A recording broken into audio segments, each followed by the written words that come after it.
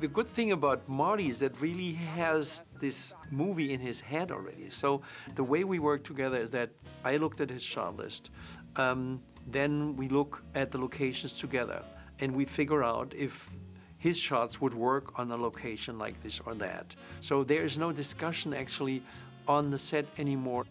I mean, we talk about shots, but it's not like we're trying to figure out what it's going to be. So we know what's going to be. There are many times that we didn't do any coverage at all. Thank you, sir. All right, see you later. Thanks. What are you doing? You leaving your car? I never even knew when we were making it what that scene was. I never knew. I was clueless. I'd never even seen a Steadicam. And that doesn't exist in the book, but it does in just a couple of lines. Except a couple of lines in the book in the hands of the director, that's where you begin to see a nonfiction book in detail really blossom into a kind of art.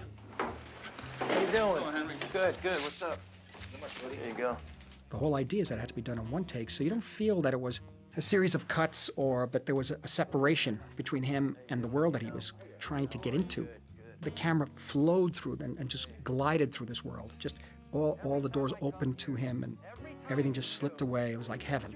And then to emerge like a king and queen, this was the highest he could aspire to. It was kind of tricky also to get all the actions right because Marty is so very accurate about every single timing. You know, what the people do in the kitchen. The guy with the table comes at the right time and brings the table over.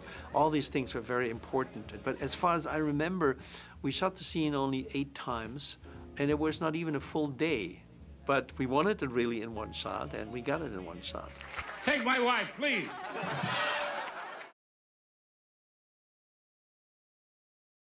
Thank you, sir. All right, see you later. Thanks. What are you doing? You leaving your car? Watch the car for me. It's easier than leaving it at a garage and waiting. It's a lot quicker that way. You know what I mean? Huh?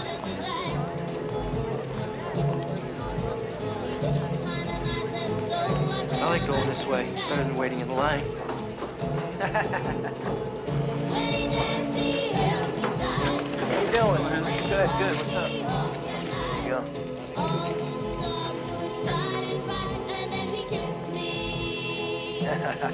How you doing, Gino? Hey, Henry. How are you? Good, good. Hey, good. Every time I come here, every time you two, don't you work?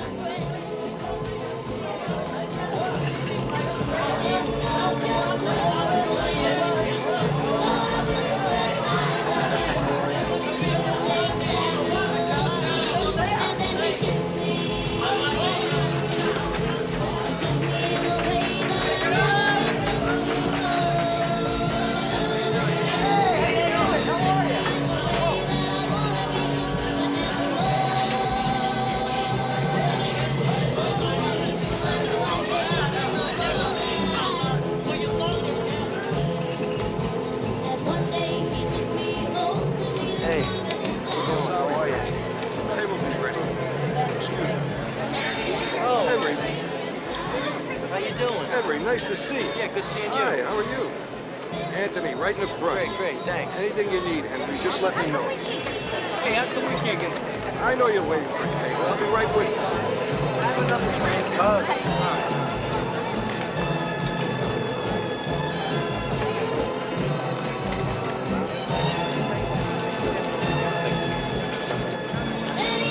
Oh, thanks a lot. I appreciate it. Thanks. Hey, how are you guys doing? How are you? CEO, hey, Henry, how are you? What's up? Good, good. How you doing? She gave them $20 each. All right. Henry, this is what Mr. Tony over there. Where? Over there. Oh, thanks a lot, Tony. Thank you. Salute. What do you do? What? What do you do? I'm in construction. They don't feel like you're in construction. No, I'm a union delegate.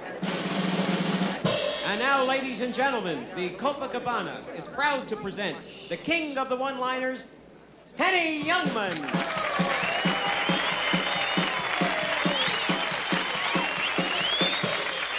How are you all? I'm glad to be here.